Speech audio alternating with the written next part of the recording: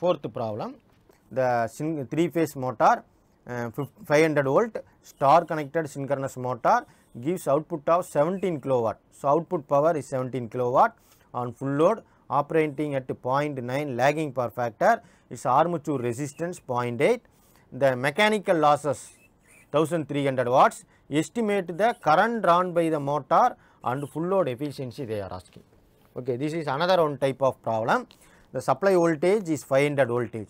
So, the 500 voltage is line voltage or phase voltage, that we have to decide. So, star connected synchronous motor means the voltage is 500 voltage, given is line voltage, because normally they will give the voltage between any two lines. In star connected, between two lines is nothing but line voltage. So, line voltage, the power factor is 0.9, cos phi is 0.9, lagging is given.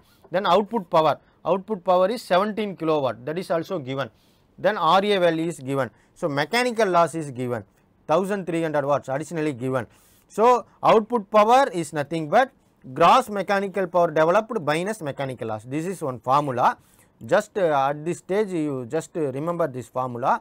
Okay. So, in third unit I will draw the power stages, okay, power stages of the motor. In that you can understand this equation. That is output power plus mechanical, or output power is nothing but power available on the shaft or soft power. Soft power plus mechanical loss is nothing but gross mechanical power developed. Okay.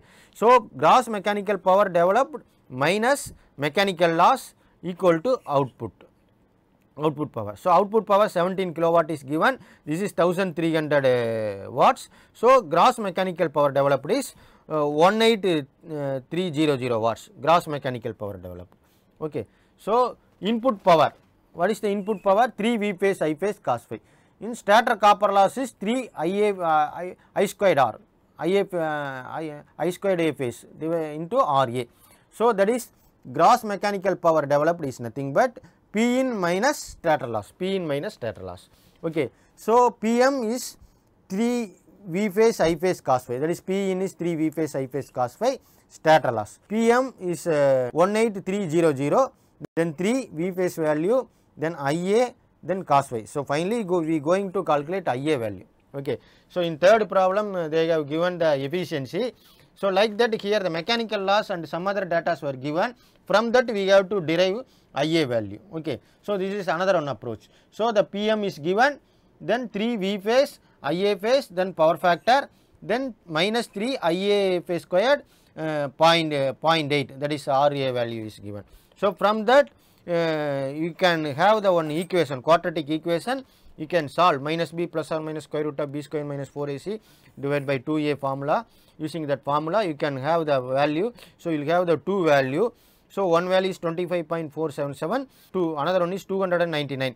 So, from out of these two you have to choose one. So, the 299.9 is not realistic. So, that is higher value. So, that is neglected. So, IA value should be 25.477. Okay. So, once you have IA value, same procedure. So, that is P in equal to 3 into V phase, then IA phase, then cos phi, input power. So, once you have input power, output power is given, question itself given 17 into 10 to the power 3, the input power you have calculated now. So, this is efficiency 85.61.